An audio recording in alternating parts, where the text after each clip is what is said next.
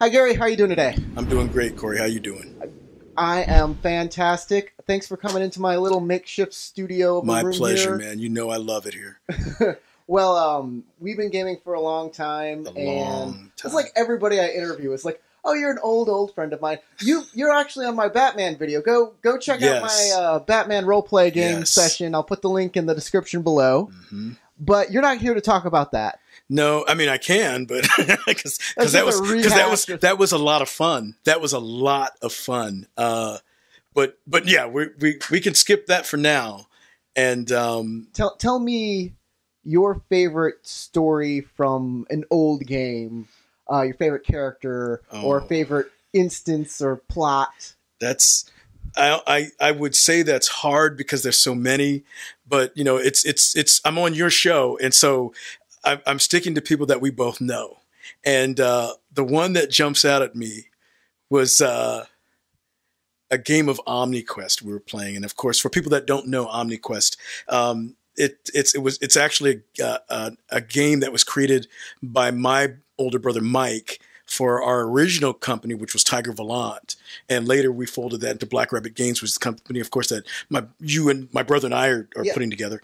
But so OmniQuest was a game that took a while in the making. And, you know, just to give a little background on OmniQuest, it actually started as we used to play Traveler, and we felt the rules were very limiting. So we wrote our own rules. And in the course of about 8 years, it ended up a different game entirely. And that's when we came up with It OmniQuest. became like a one game fits all, kind of like GURPS, or We used to call it what GURPS wanted to be when it grew up. yeah. That's what we used to say about it. And so, and we could do anything with it. And so this one particular night, we did a fantasy. We did a fantasy game. And everybody already had fantasy characters. And so I'm running this game. And it's going extremely well. We're having a good time. And LJ, of course, is playing his signature werewolf, which we all know LJ loves to play. Okay. And so this was a module. The game was a module I had written originally for Dungeons and Dragons, and I adapted it for OmniQuest. And so they are going to recover some artifact for some necromancer. Of course, you're almost stock D&D scenario. And I had written some nasty surprises in there for them. And so they managed to overcome the first few obstacles and reach the necromancer's mansion, okay, his castle. And so, you know, and we have the stereotypical moment outside with the lightning flashing, and in they go. And so one of the things I had written into this this module was this one room that if they entered the room, and there's all kinds of rooms in this place, so anything could happen. And I wrote some pretty crazy stuff. And so there was this one room that if they opened the door, there were these 3 female werewolves. And now when you initially opened the door, they were in human form, and it looked like you were in a boudoir or a harem. And of course, and the girls were all in the For those in the English speaking language, that's harem. a harem, right? Okay, and so it were 3 very good looking women in very little clothing in this room. Yes. You know, to make it simple.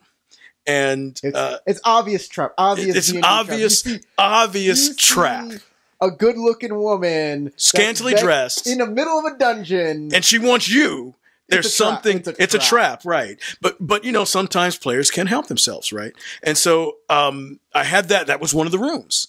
So they're exploring and they're looking for this room with the artifact. And of course, if you speak nerd, you know it's got to be in the room with the necromancer. The artifact is going to be in the most dangerous room. Mhm. So I don't know why anybody's looking inside rooms. The whole point is find the necromancer, find the artifact. But so they're going through this mansion.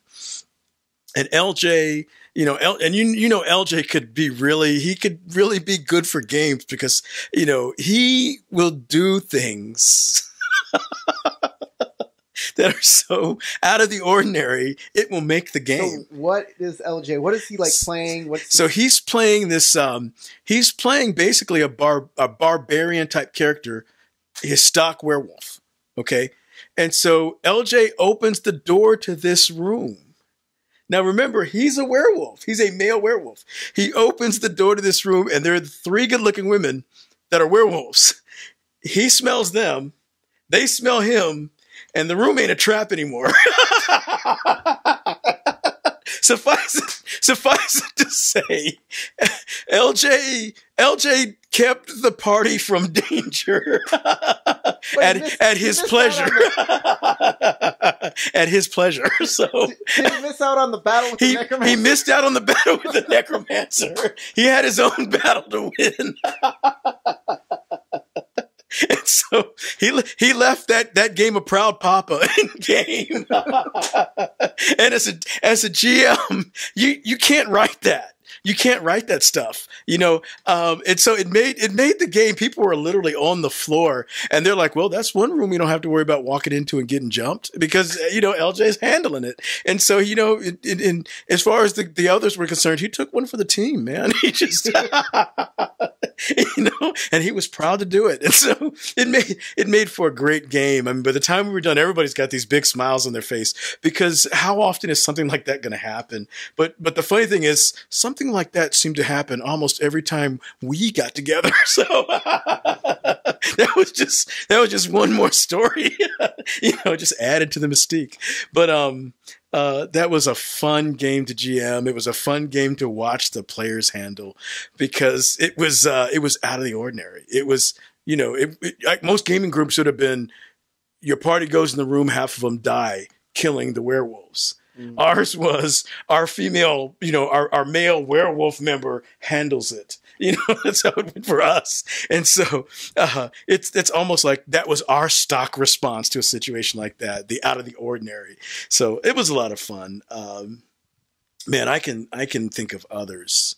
Isn't that always? I think that's mainly always the way, though. You want a good game where the players think outside the box and are keeping a good game master, that is, on their toes. Yes. And always coming up with new ideas and new ways to push the rules of a game to its limits. I think see what it can do. I think, situations that take you outside the rules are the best ones. Yeah.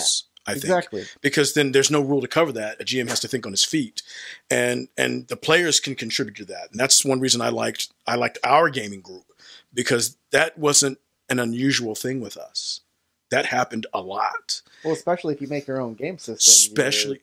Yes. Always adding to that and trying to make the rules more robust. But at the same time, I think that can hurt a new game system in that you can overcomplicate things with those new rules. Right. Well, I think that's why we became game designers. Because I think we weren't satisfied with a lot that was out there because we created a lot of those situations. And it's like they didn't foresee that coming. And so we're asking, how much did they test this thing? How far did they push the limits? Who played it before it went on the shelf? And in a situation like that, when, and maybe you're smelling your own, the smell of your own underarms and you're going, I can write better than that. Or for whatever reason, I just don't like the genre. Let me create my own. We became game designers because of that. And I personally think, at the risk of sounding cocky, our stuff is better for that reason. I do. And, I'd rather play Cosmic Forge or OmniQuest. Oh, thanks for the shout out. You're welcome. I had to throw a shout out for my boy, guys. And so, or link in the description. Or Morituri. I'd rather play those than D&D. As much as I love D&D, don't get me wrong, D&D got me started. And as much as I love it, I'd rather play a game of Cosmic Forge because we did that. And we've pushed that edge and we've been there. I think you have to have those situations like your LJs doing what they're doing in order to create rules or game system that captures your imagination and lets situations like that become part of your adventure. And the fact that we can sit back and talk about stories like that, I'll be honest, and again, I'm not trying to sound arrogant, but I don't think a lot of game groups have the experiences that we do because of that. I think it's very stock a lot of times. Here are the rules. My barbarian kills everything. I killed 100 lizard men. Yay. Okay. Well, the gauntlet's been tossed, guys. Yeah. Forgive me. Put your awesome game stories in the comments below and show this guy that he is wrong. No hate. No hate. Gary, I'm not hating. Gary, man, thank you for doing this for me. It's been Awesome. It's my pleasure. It's my pleasure. It's been a lot of fun. And yes, I did toss a gauntlet, and it's not hating. We're gamers. We love gaming, and we challenge you guys. Take your game to another level. Don't make it stock, man. Have games that you talk about years later.